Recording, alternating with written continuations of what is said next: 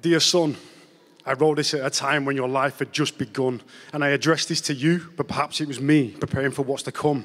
And that leads me straight into lesson number 1. Success is not measured in wealth. Having lots of cash does not mean you've won, especially if you take it without it being deserved. Yes, you must provide, but don't steal. Only take what you earn. And chase your dreams, because that is following your heart. Happiness is found when you play your true part. So don't chase money, just chase your passion. If you do what you love, it's funny, the money will happen.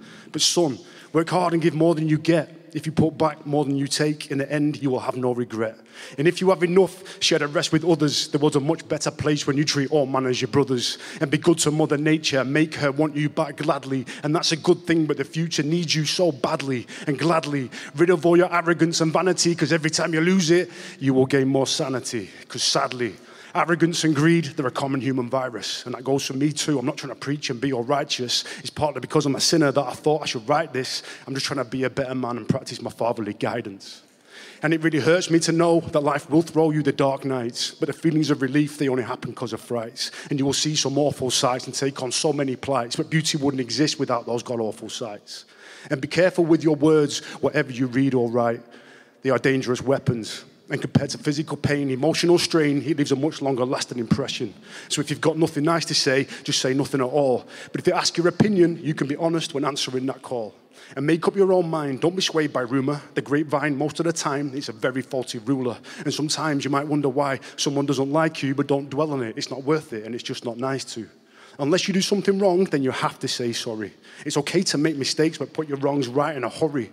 And sometimes people are acting due to envy. They're trying to hold you back, and they're never being friendly. But even to those types, you can't hold a grudge.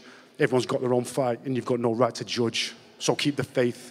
I know this place can seem so remorseless. Some can't get a meal. Him down the street has got 2 different colour Porsches. Of course, it comes down to human need and greed. It's part of our breed that makes us all want more than we need. So let your human have a being, but make sure your man is kind to all kinds, because black and white bleed red and see through green eyes. And don't think because people follow someone that they're a good leader. There's sheep and shepherds, son, but some shepherds, they're just cheaters. But do respect the ones who take roles as good teachers, because life's a big lesson and you need to be a receiver. I won't push you down a religion, but you need to be a believer. For something, at least for all of this, I know there is a reason. And that's what's called faith. It's cemented by this love. Father, son, mum, brother, over any other will ever come above. I love you, son.